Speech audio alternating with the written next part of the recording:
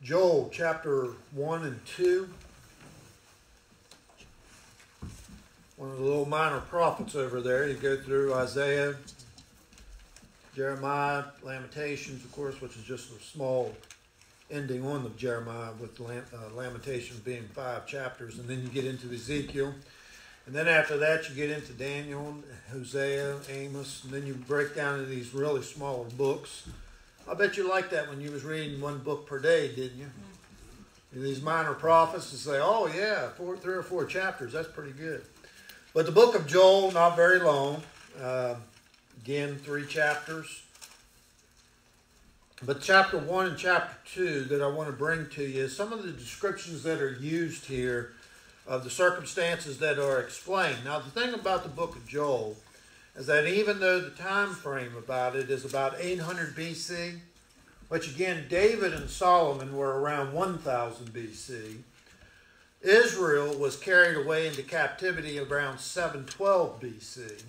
So somewhere in between when Israel was carried away by the Assyrians, and then, of course, Jerusalem and Judah was carried away in 603 BC. So this was a warning, a prophecy from the prophet Joel before the disaster came, before the destruction came. So chapter 1 and chapter 2, there are signs, there are descriptions of judgment, and then there is a command, a directive about what the church was supposed to do, what the children of Israel were supposed to do. Now the terminology that's used here, it's almost foreign to us today. Now it's kind of funny because if I get Jeremiah going, Jeremiah, grandson, he can start this language, and we can't tell what kind of language it is. I think it almost is like the unknown tongue, but I don't interpret, so I don't know what he's saying in this.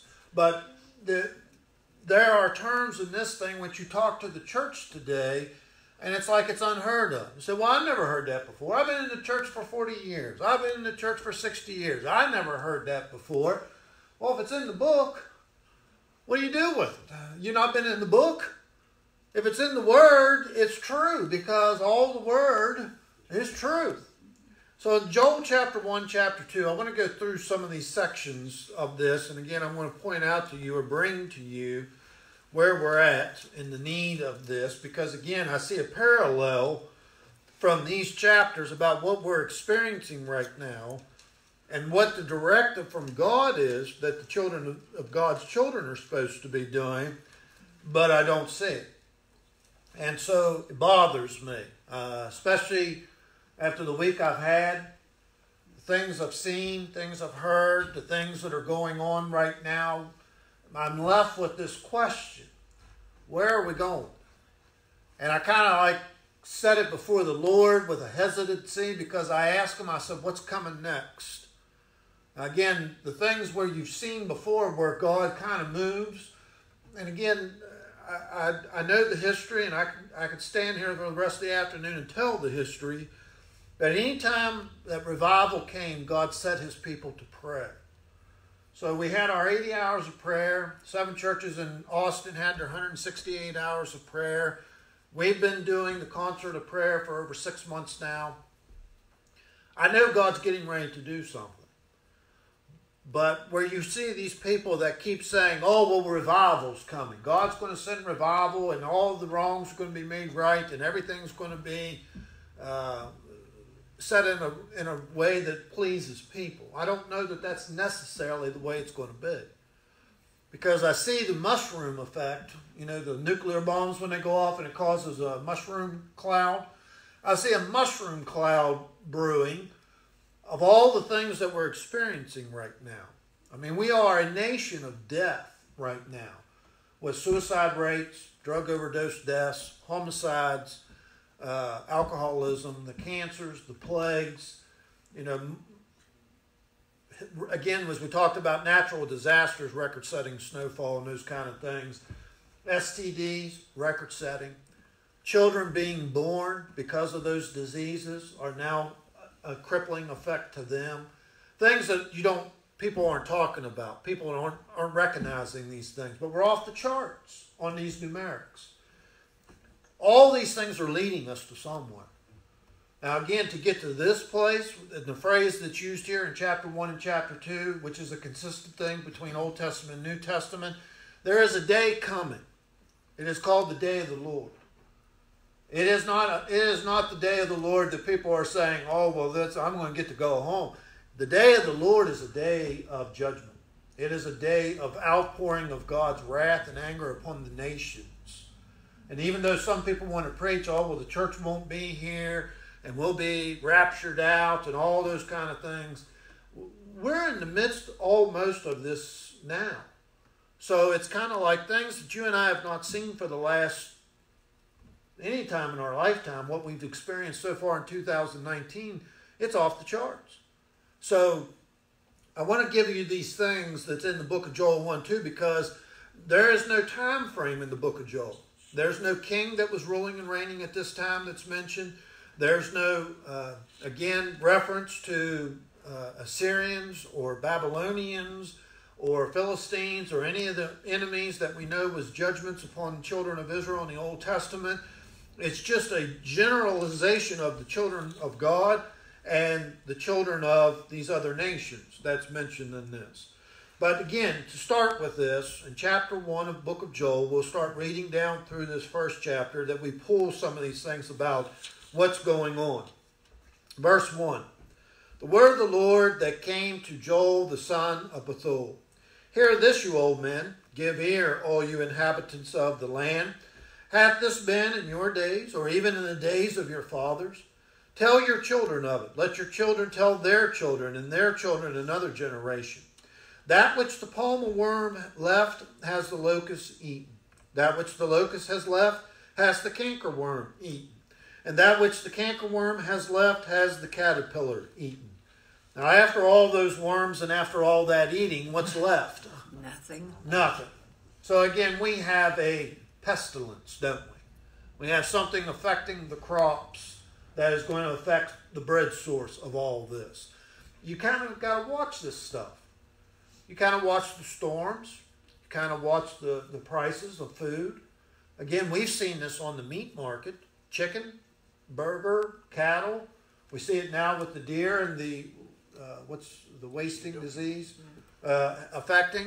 Every week there's another E. coli bacteria. Another week of recall, not just of a couple 100 pounds of food, but tens of thousands of food. And so again, this is constant. Not just once in a blue moon, once every 6 months. This is every week, every other week, there's something going on with this. God is able to take away the food source of any nation. Oh, well, we have an abundance of crops. Oh, well, we've got all this built up.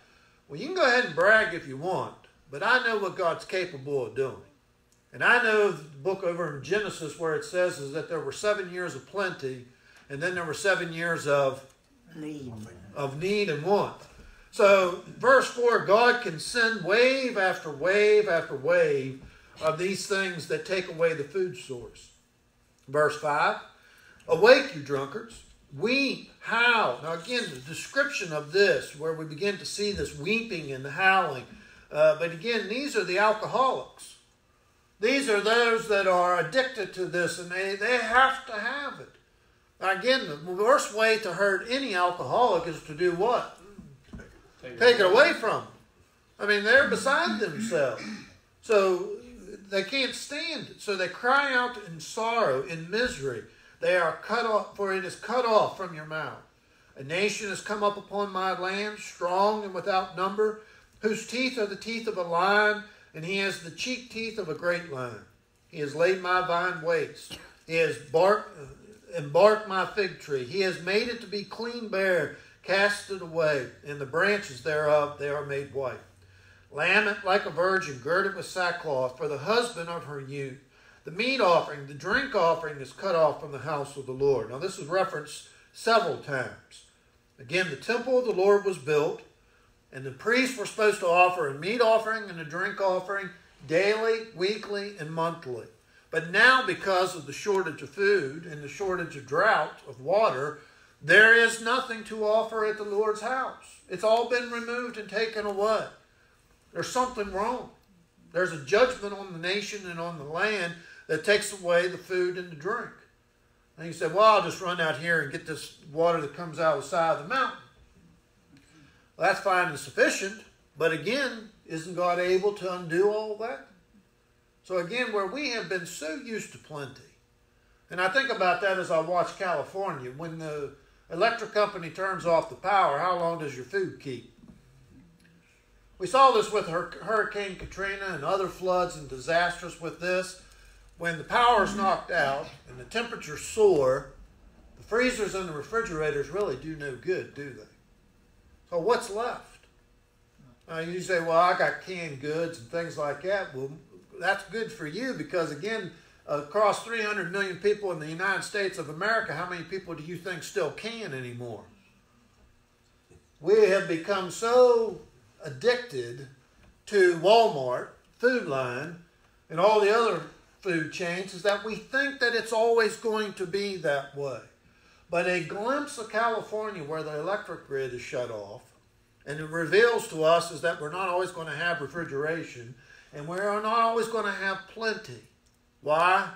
Because we forgot how much we owe God. You know, again, we're never thankful for a lot of things until we lose it, and then we realize what we had.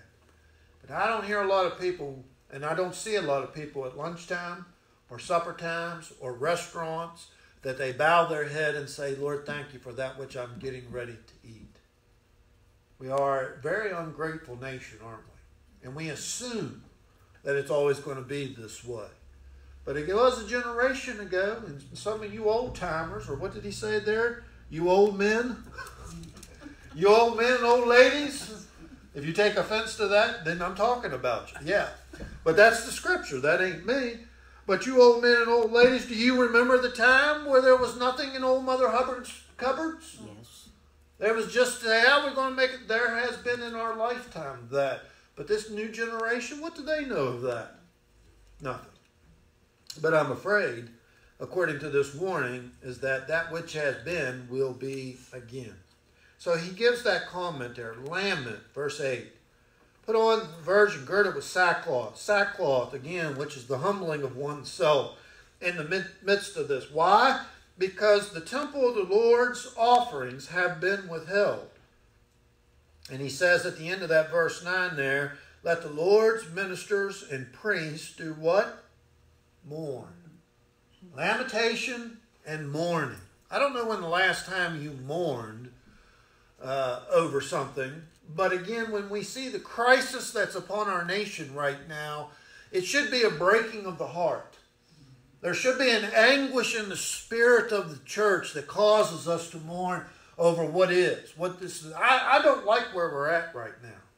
I don't like what I see. I don't like what I hear. And again, when you try to speak truth to people, is that the first thing that they want to do is justify who they are and where they're at.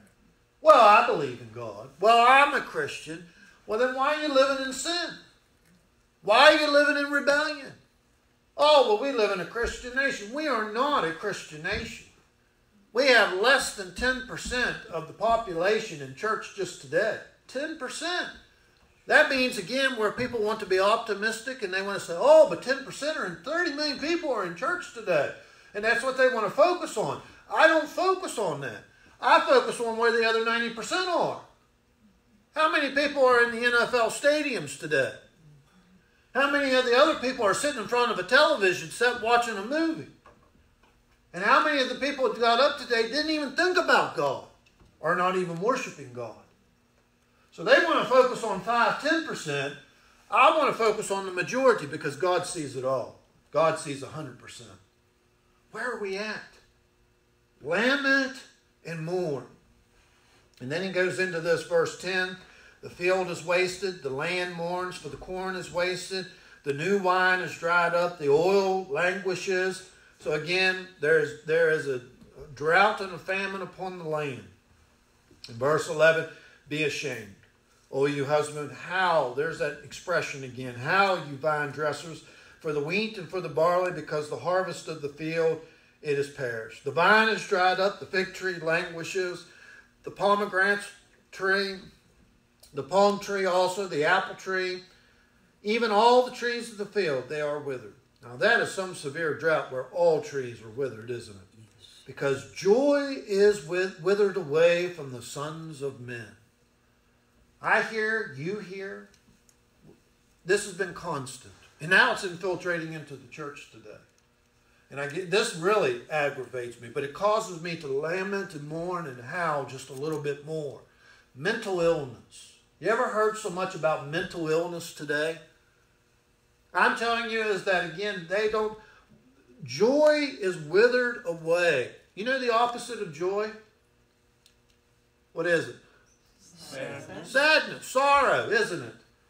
You understand how people's minds, hearts, and lives are filled with depression, discouragement, sorrow. They don't know where to go, what to turn. Now again, I can be surrounded by nothing but sorrow and sin and still be happy in Jesus, right? I know who my Redeemer is. I know where I'm going. Now my circumstances may not be good. I might be sick. I might be dying. I might be in poverty. I might have everything against me and everyone against me. But I still know who my Jesus is. That's my peace. That's my joy. And I'm not worried about me. I will face whatever the Lord decides for me to face in this lifetime. But I know whose I am and I know who He is for me. He's my Master, my Savior, my Lord. But I am worried about what I see others going through. What I'm watching and listening that is happening in families today. What I hear in the headlines and read in the headlines. What I know is the condition of minds and hearts and souls. And the joy is withered away from our nation.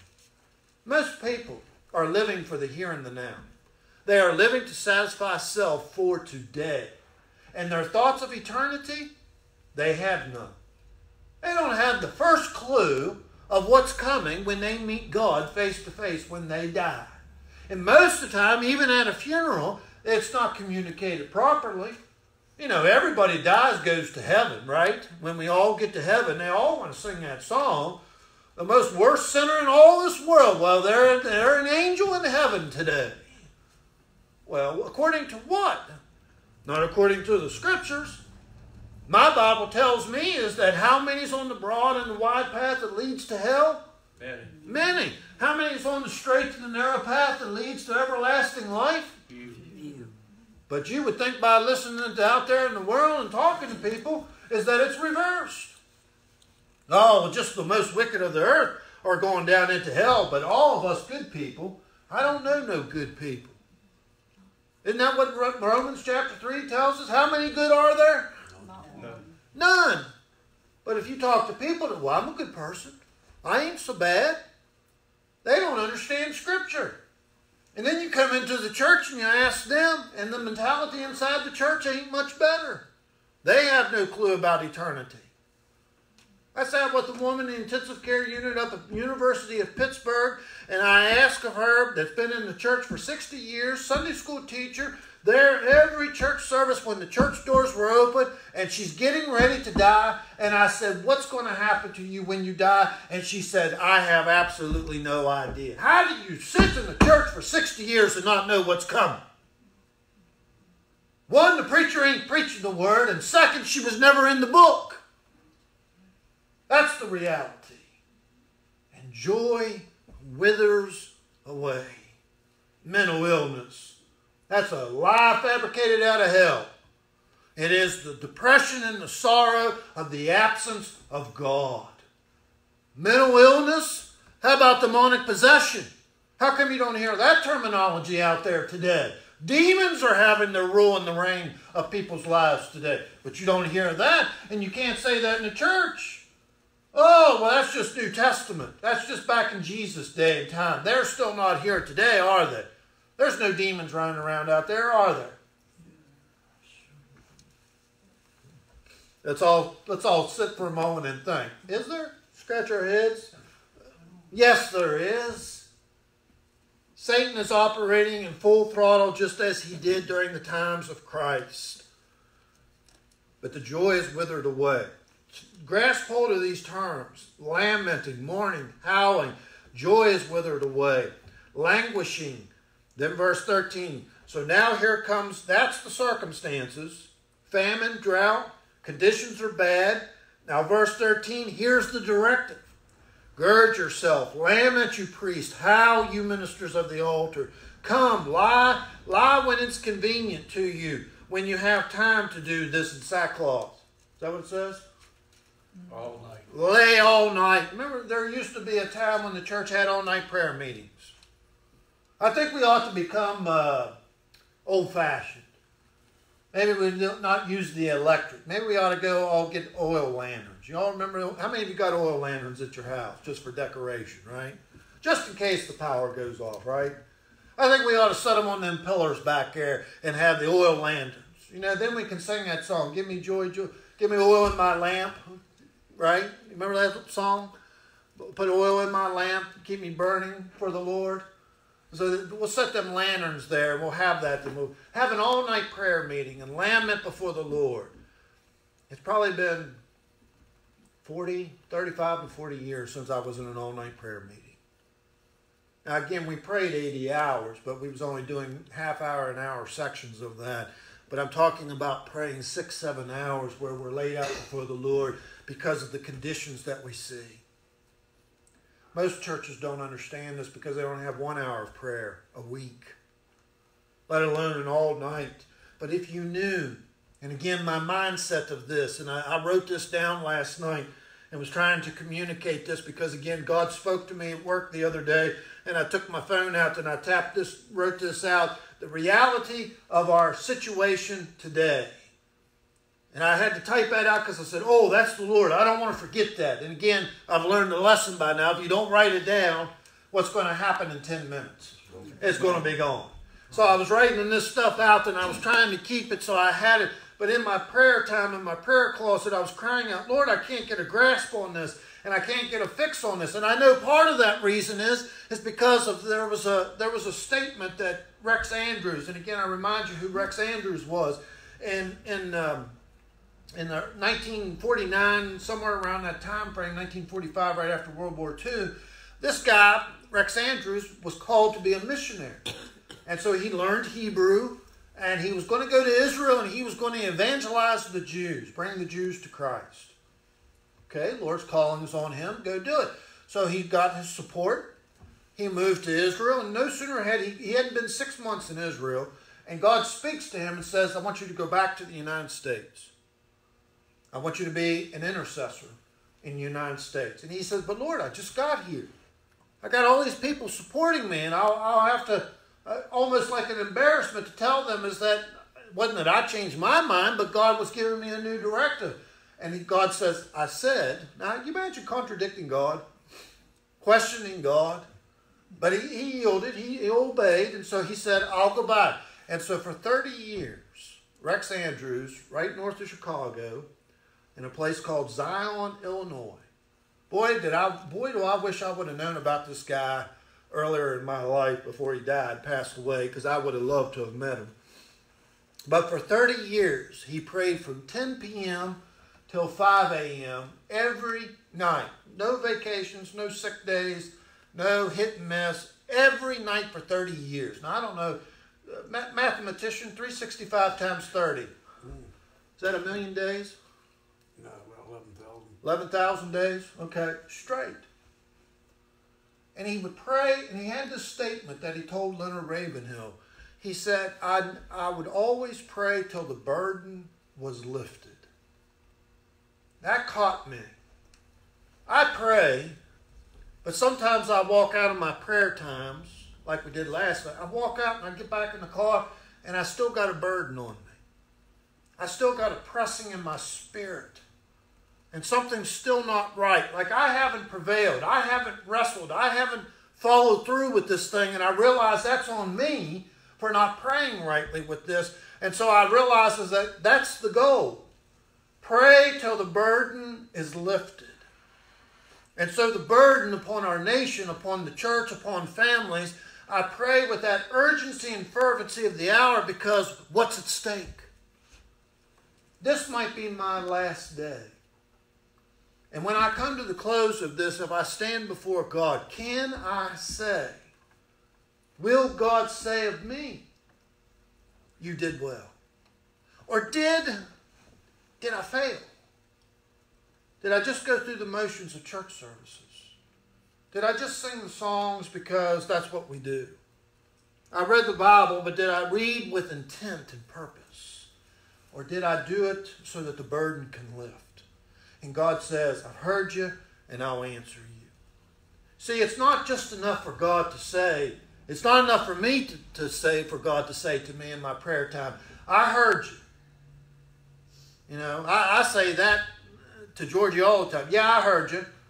But that doesn't mean I'm going to do it.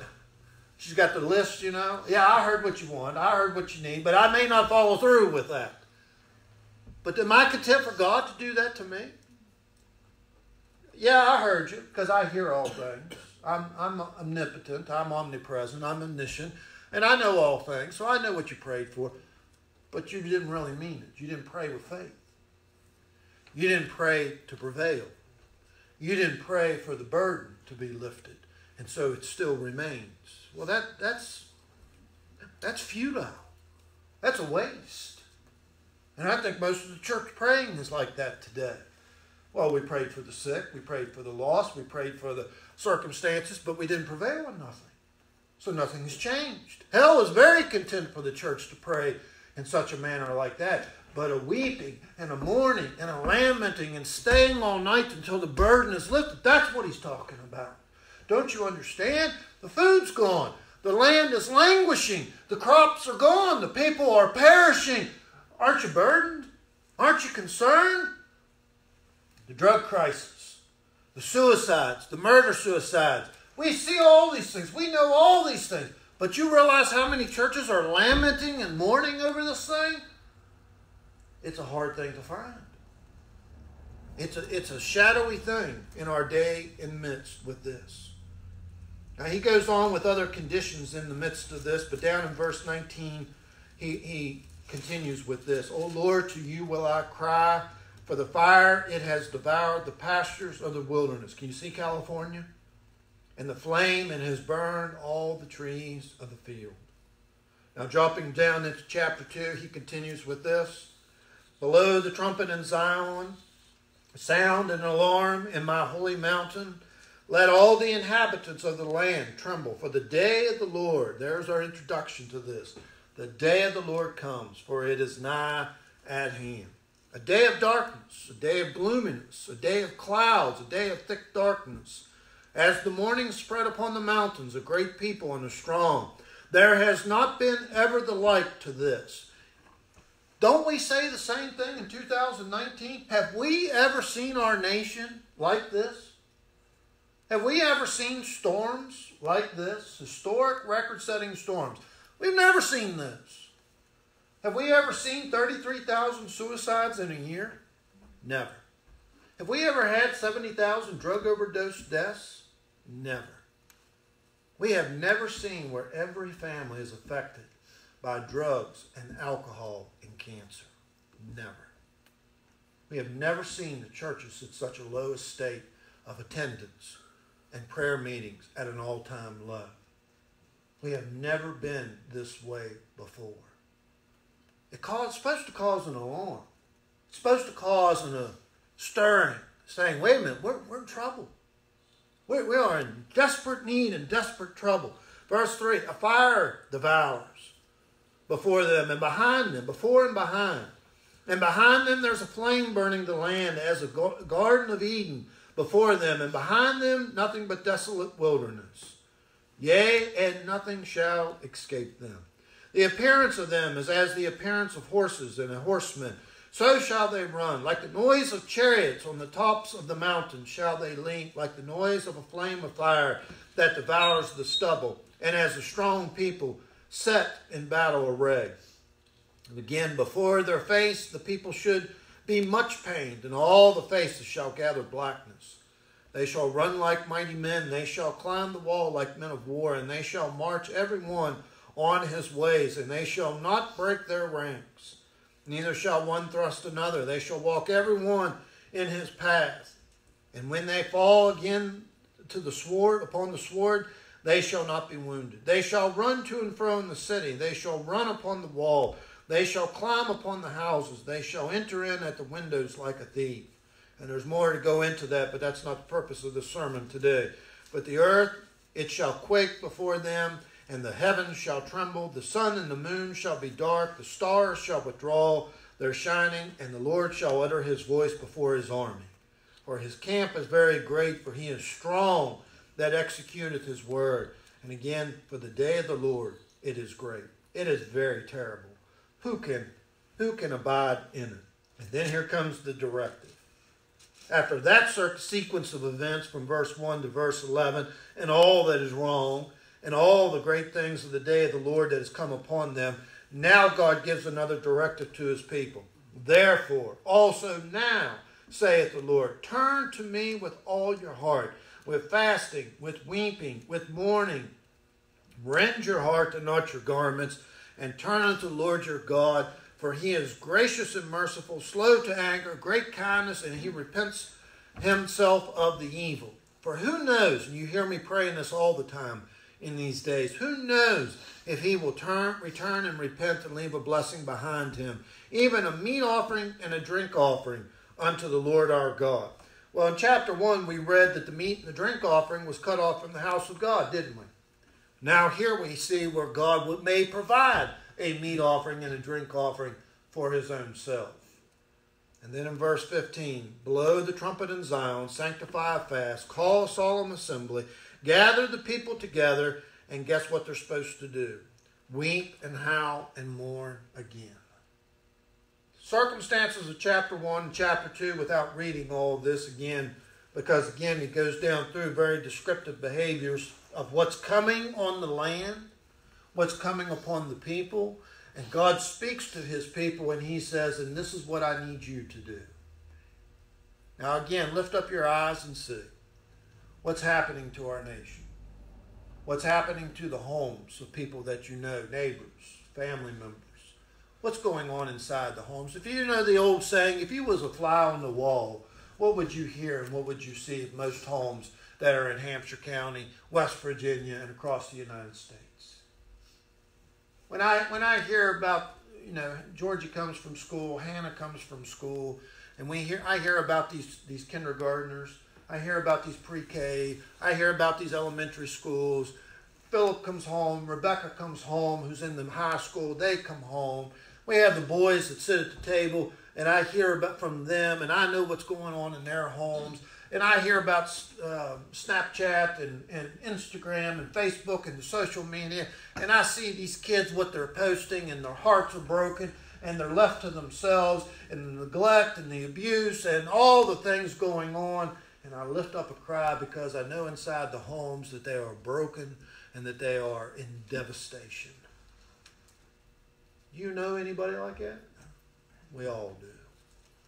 And upon the streets, and upon the lives of so many people, what's going on inside the minds and the hearts of people that you and I are talking to and talking with. They've given up hope. Their joy is withered. They won't come to church. They're obstinate against the gospel.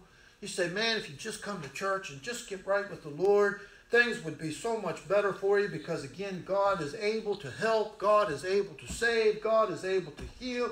God is able to do this. And they torch some little reply, well, I used to try that, or yeah, I used to believe in that, but now I'm telling you, I'm just so far in my life right now, I don't have time to go to church. I don't want to go to church. Some of them are just that brazen and bold anymore. But don't you understand is that the day of the Lord is coming in the near future? And that all the signs and the handwritings on the wall of where we're at and what's going on is right now with us. In every circumstance and situation that we see across the board, from people's education to the medical, right down to the political, to the religious. Wouldn't you like to be a political figure getting ready for the presidential election next year? Are you watching this circus going on out there? Boy, I'm telling you, sign me up. I tell you, I want to be abused and run underneath the bus like they're doing to each other out there. Yes, sir, but I remember a day when it was a little dignified. I remember a day when it was about morals and values. I remember a day that it wasn't like this. As your leaders are, so your people will be. I see the dilemma on the football field of that guy that didn't want to took a knee in the pledge of, or during the national anthem, and all the sorrow that went with that. I see the high schoolers doing it today. I see the college players doing it today. I see everything about money and greed and possessions and how much they can get. I lift up my eyes and I look upon the horizon and I read Joel chapter 1 and chapter 2, and I see that there is a need upon us like never before, and the joy is withered. And I hear the directive of God, because God is the same yesterday, today, and forever. And he says, weep and lament and mourn and howl because of what will be if these things are not corrected.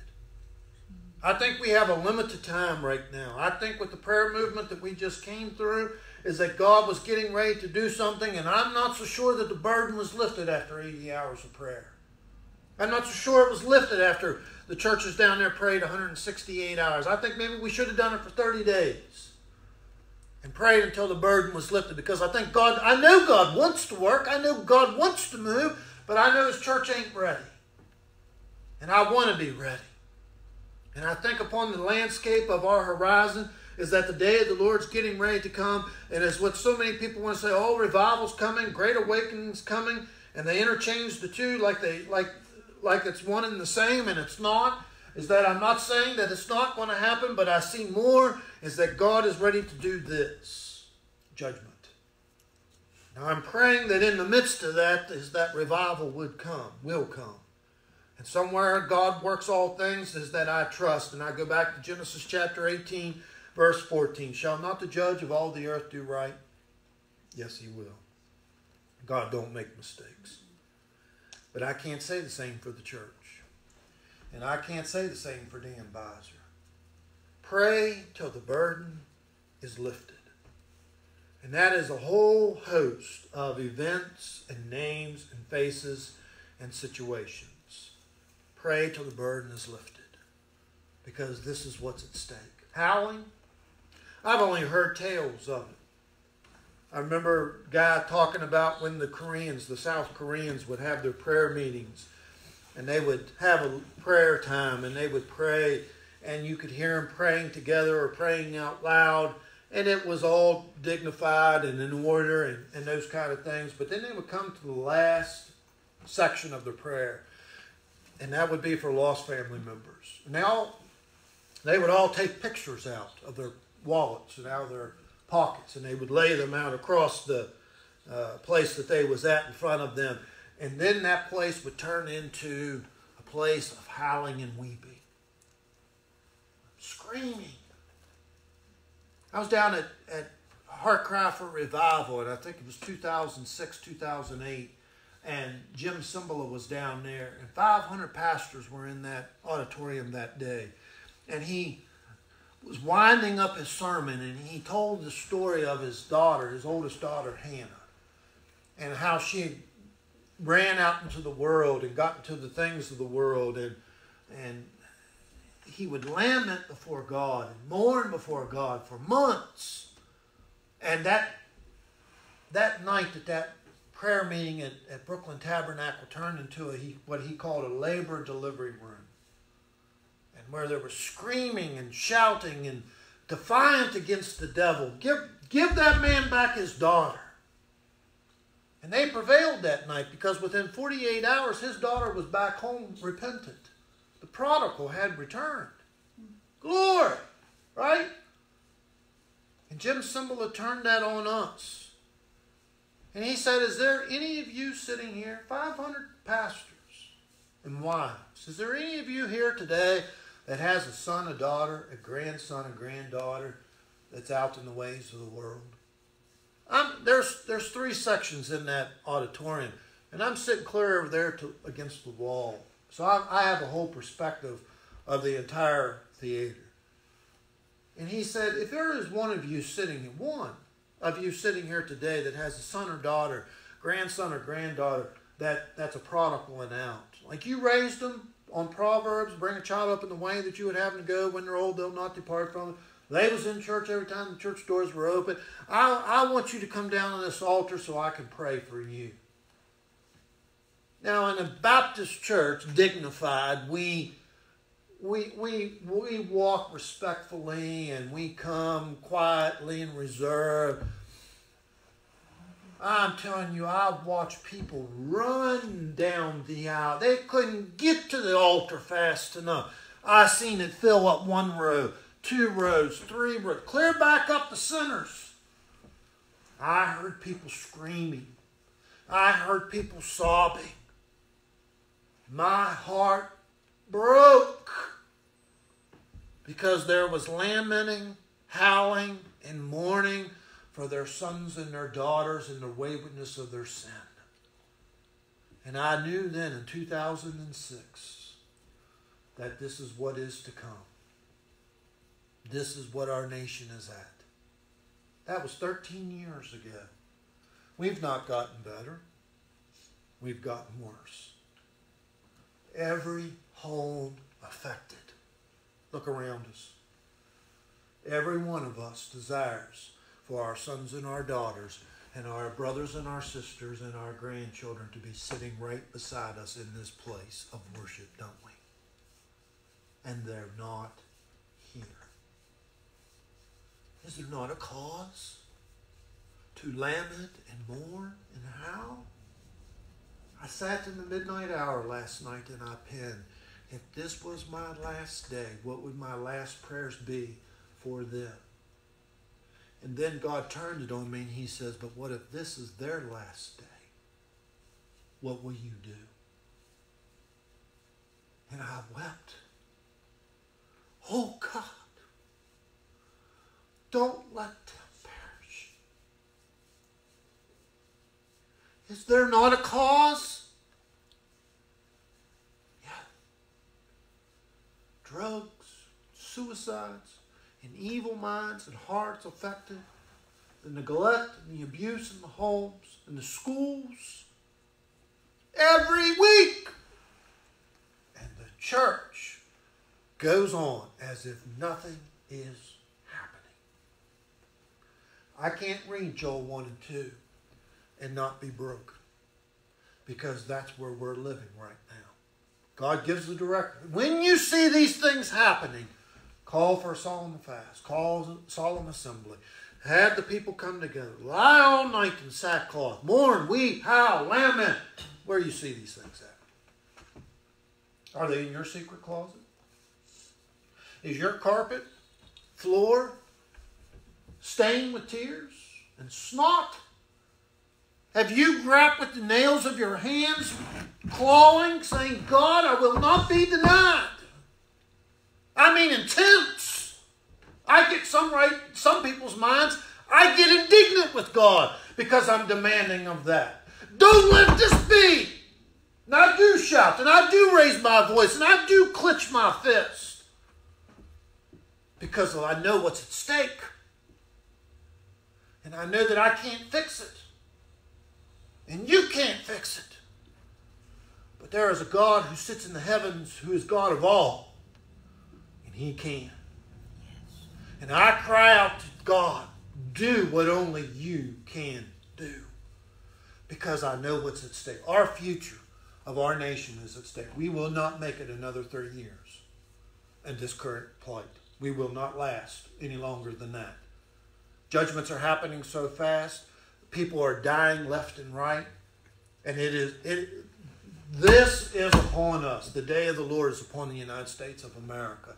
And he calls his church to respond. And they thumbed their nose at him and said, no, we're going to have another movie night. No, we're going to have another entertainment night. We're going to have this. We're going to have that. But they won't do what God said do. It's on us. We will answer for it. I made you watchmen. Watchmen. It means you get on the tower, and if you do not sound the warning to your loved ones, their blood is on your hands. Brother, sister, I got blood on my hands. We got an answer for this because of our responsibility and neglect of it. Pray till the burden is lifted. And I keep begging God and asking God, don't let me go on without that resolve. Give me the desire of my heart, Lord, that you've put within me. I am not to be Rex Andrews. Everybody's different. But I do know that phrase is right. And so it is that, again, when you and I see our families, and we see Hampshire County, and we see West Virginia, and the conditions and the courses of our nation, it is time to cry out to God. God, help us in this most desperate hour. I cannot tell you how many times I've prayed it this week.